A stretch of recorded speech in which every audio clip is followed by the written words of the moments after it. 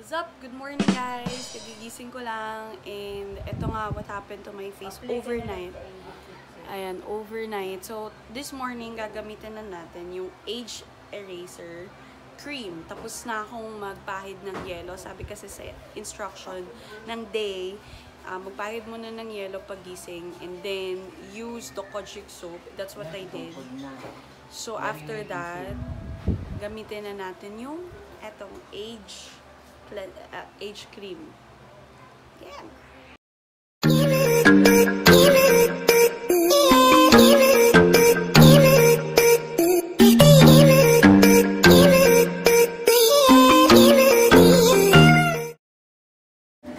So, kabubukas ko lang.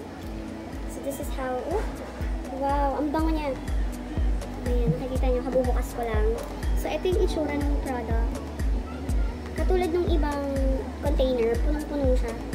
So, this is, sabi doon sa box, it can be applied throughout the day. You can use it as a retouch. I don't know. Pero, hindi pa ako naliligo.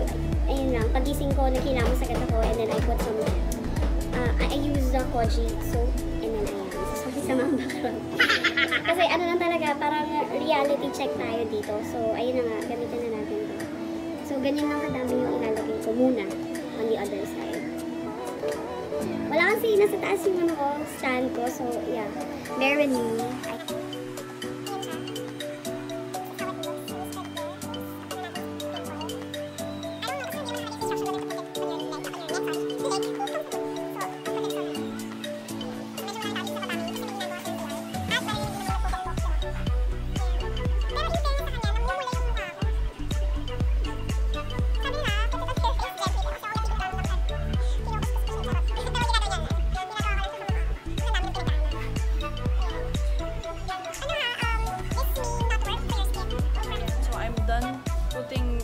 All over my face.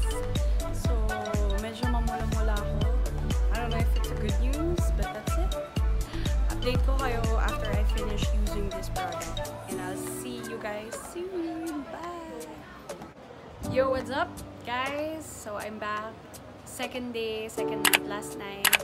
Kakatapos ko lang maligo. Nakikita nyo naman yung mukha ko. It's bare face. Kakatapos ko lang gamitin yung cream. And this is what happened for the next day, for the second day that I'm using Beauche.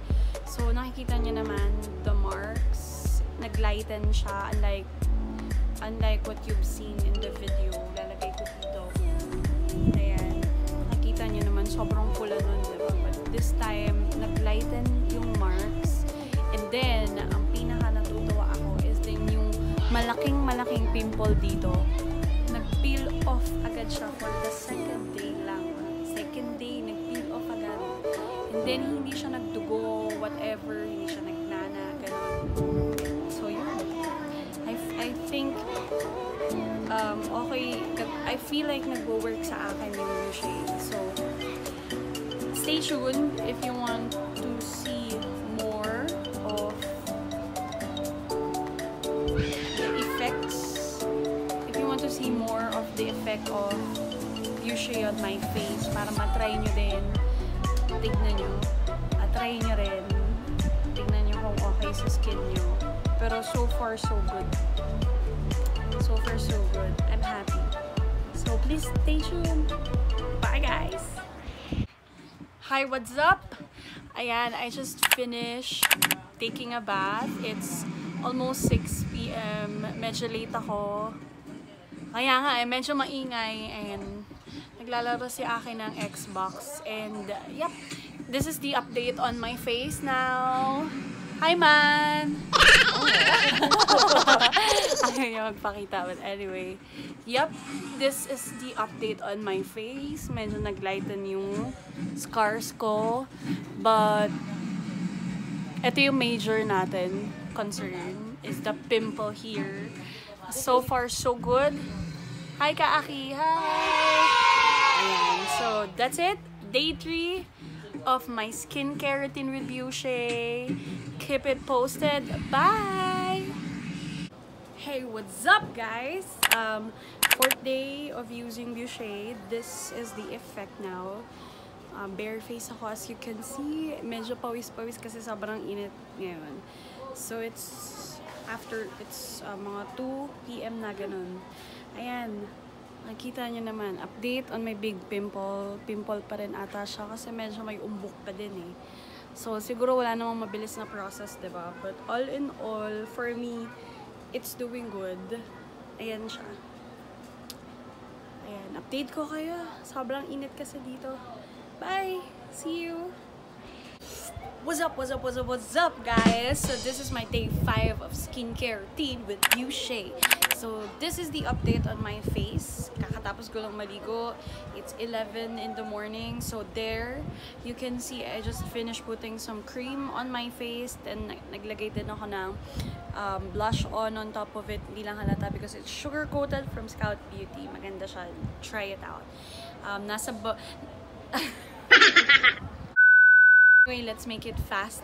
Ayun lang, nabubuhay yung pimple ko sa baba. I don't know if it's part of the healing process ng ingay ng kapitbahay ko. So, I'll see you guys. Keep posted.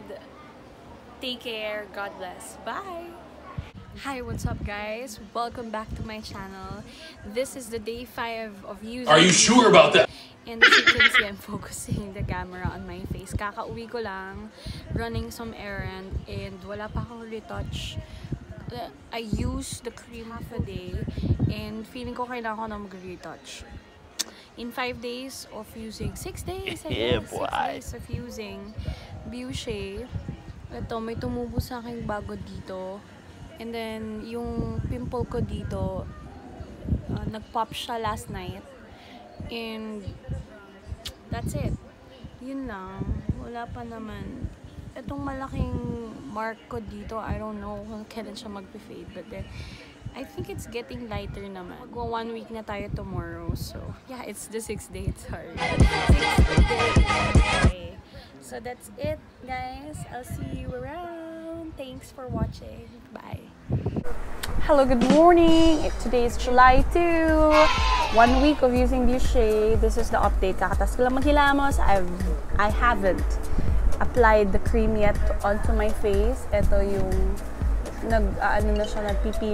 Hello, good morning! Kaya nagpipil yung pimples ko. And then, ito nga yung tumubo. Pero nagpil din agad. Hindi ko din siya mag-gets. And then, ito, parang active pa siya.